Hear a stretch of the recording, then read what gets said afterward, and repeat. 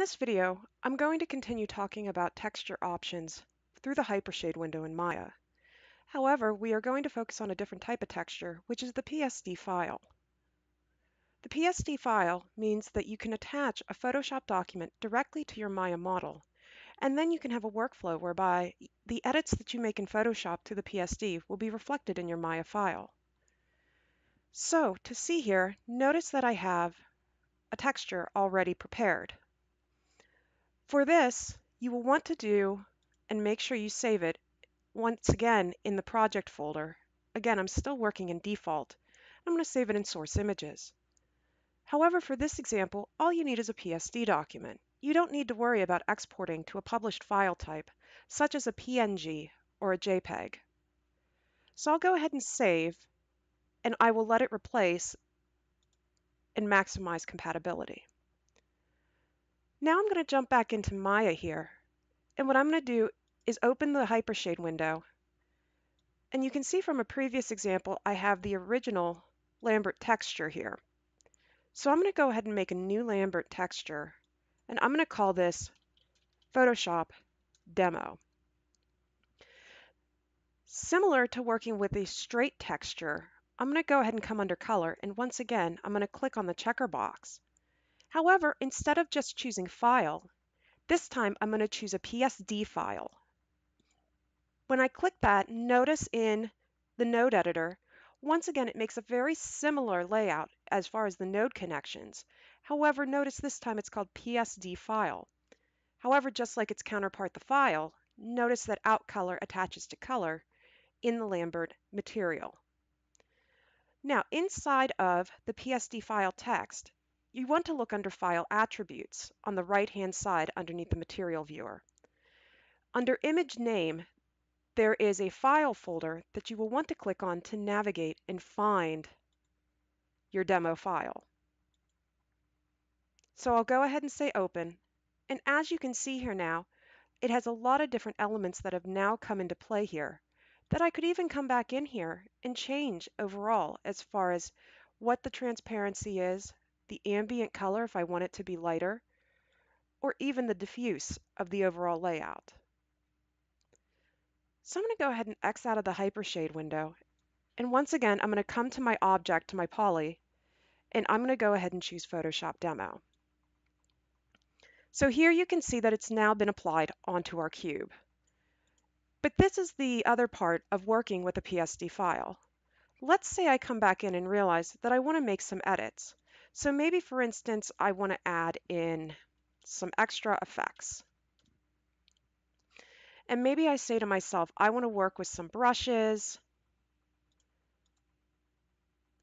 And I decide that I want to do some sort of speckling.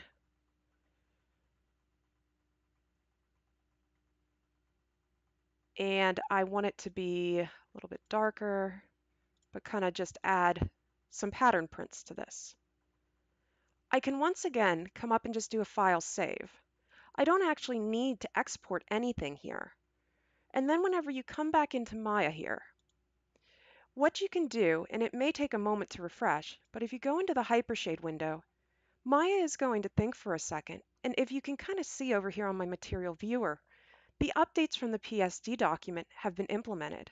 If I actually close this out and come back to my object, you can now see how those elements that I added in have been added into the overall project here. This is a nice quick way that if you're working in Maya and working with textures that you need as far as making edits on the fly, I'd advise working with a PSD file.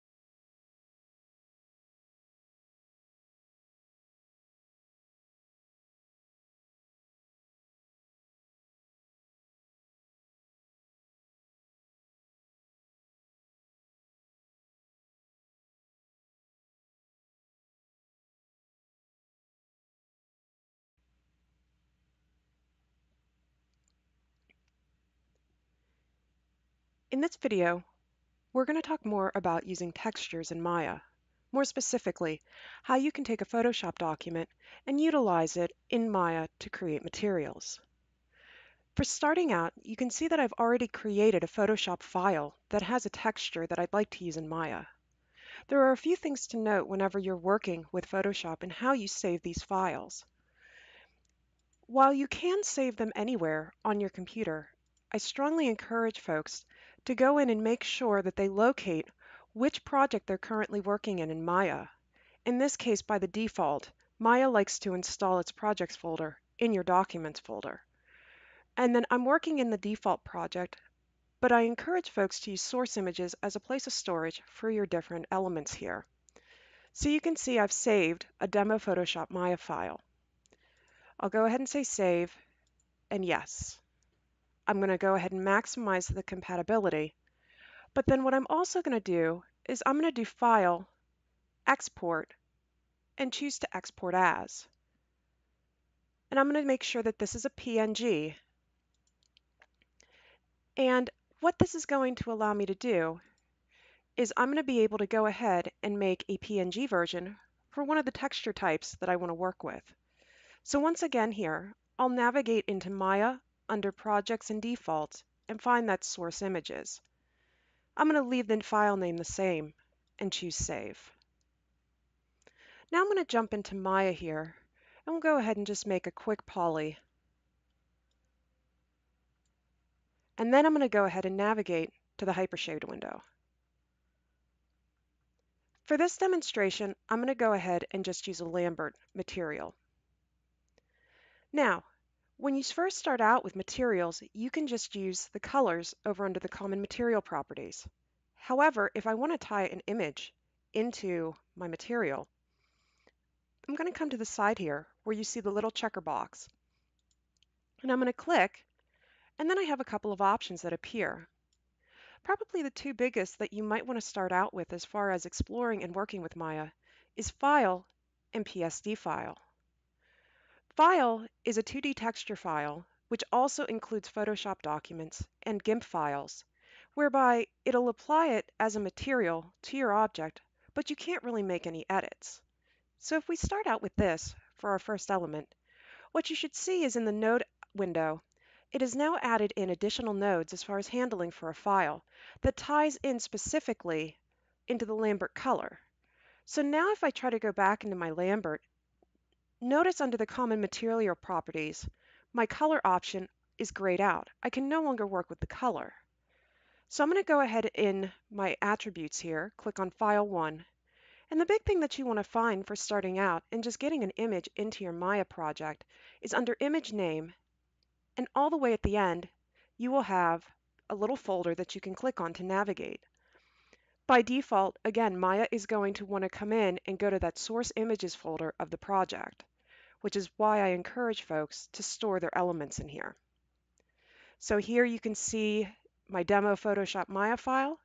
If I say Open, you can now see a preview of the file, and you can see it appearing on the Material Viewer. I'm now ready to go ahead and go in. I can select my object, right-click and assign Existing Material. And while I didn't give it a name because I only had 2 Lamberts, I know it's the second Lambert. A note here for folks, if you have just tried to apply and you're not seeing your texture, remember to come up at the top of the Scene menu bar and locate the checkered circle and make sure that that is highlighted so that your texture will appear. Sometimes you may want to turn this off or on depending on how far in you are in your modeling. So now you can see though, I have now applied a texture to a Maya object. And again, I used just the image option whenever I went in and was working within the Hypershade window.